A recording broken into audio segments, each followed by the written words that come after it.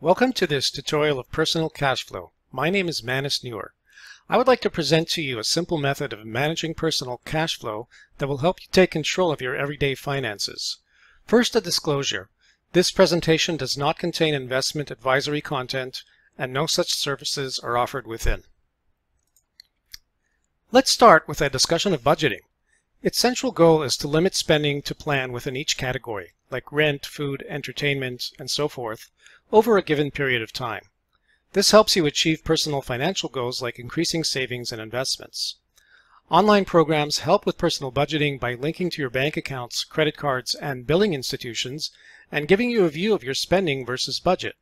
However, budgeting does not answer the question, will there be enough money in your account at every point in the near future to address both planned and unplanned expenses? This is important for both peace of mind and avoiding those annoying overdraft fees, which can also hurt your credit rating.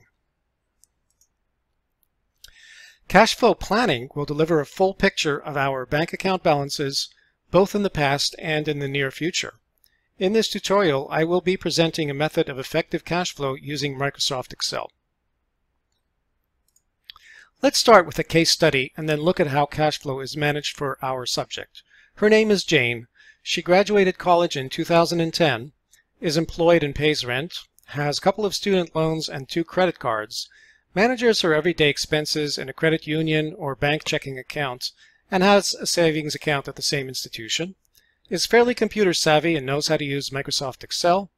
Her goals are to make sure that there is always enough cash in her checking account, to pay bills on time, and to grow savings. So let's have a look at how Jane manages her finances in Excel. She has a tab called Cash Flow, where she has all of the transactions going through her bank account. And these are tied to other sources of information. So in the first column, she has type and transaction dates, expenses, incomes, the ongoing balance, which we'll discuss in a moment, and the status of every transaction, whether past or future. Starting at the period she started to manage her cash flow with, at the beginning of August, she had a balance of $1,000 in her bank account. And then as she moved through, she actually has different income and expense types coming through her account. And she'll be able to just key this in by accessing a list that she's already prepared in advance for it. And when you take this template, you can download it and use the same list or add to it if you wish. She has a paycheck coming in this instance on the 1st of August, and that goes in and updates her bank balance. We see that the Excel has a formula that automatically calculates that. And so as she moves through the month, she has her various transactions coming through, interest income, for example, rent going out, and so forth. And what she's really looking at is the column E, balance, in her bank account, wanting to make sure that at the lowest point in the month, the amount in her bank account does not go below a certain threshold. For some people it might be $1,000, others might be comfortable with $500 or even $100, but what you want to make sure of is that your balance does not go towards zero where you're in risk of paying overdraft fees. So she's transcribed her transactions in for August. These are all past transactions. Say we're now towards the end of August, and to be able to plan for September, she's copied in her expected transactions for September. And so we have the expected paycheck coming in and all the rest of the anticipated expenses. A few noteworthy items here are, how do we connect with other sources of data that are coming through? Because we know that a checking account is not the only place that Jane is managing her finances. She has a couple of credit cards and student loans also in flight.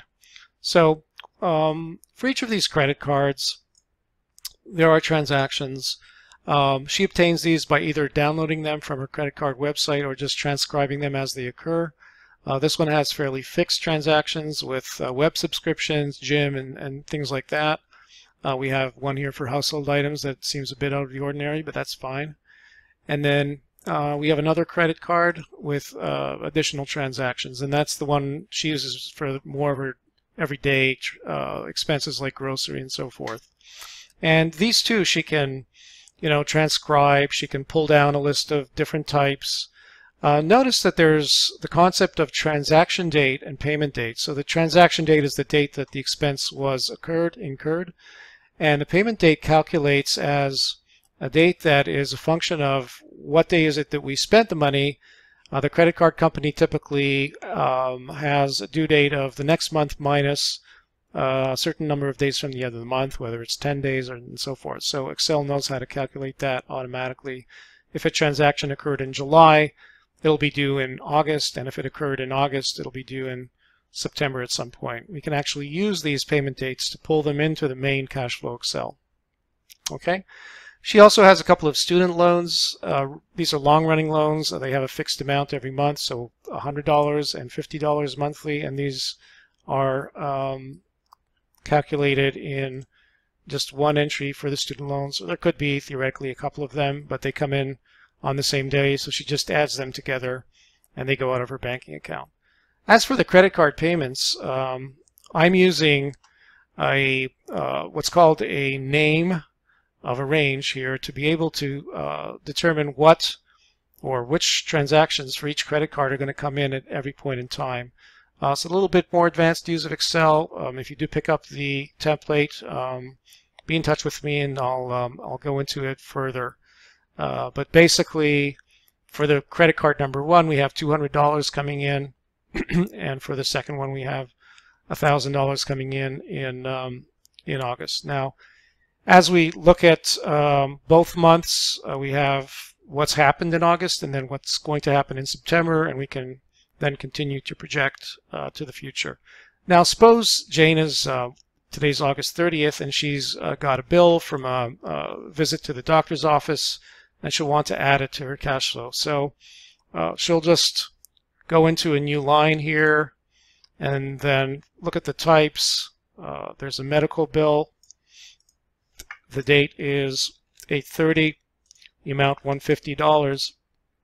And to get the balance, we can just copy paste it from the previous line, and this is a past transaction. But we want to place this properly in the list so that we get the true balance. And so what you'll do is just grab all the data up to the beginning except for the opening balance. We don't want that in the sort order. We want that opening balance always to be on the top. And then just sort the data so that we get the dates correct, and that falls into its proper place so that we have the medical, and that will reduce her balance at the end of the month to $968, still the comfortable threshold. She'll have her paycheck coming in, and she can see that in September her cash flow will be at a positive $800 plus a little bit more, which is fine. Jane is also responsible in terms of her savings. She's setting aside $500 a month into a savings account, and she can tweak that based on if she sees her cash flow is declining. She can deposit less, or if it's increasing, she can maybe deposit a little bit more. And this is a good way to sort of be able to visualize how much money is available for savings. Thanks for watching this presentation. If you need any help with your personal cash flow needs, please do not hesitate to contact me at mnewer@gmail.com. Also, don't forget to download the Excel template that I will be attaching to the YouTube video of this session. Thanks again, and have yourself a great day.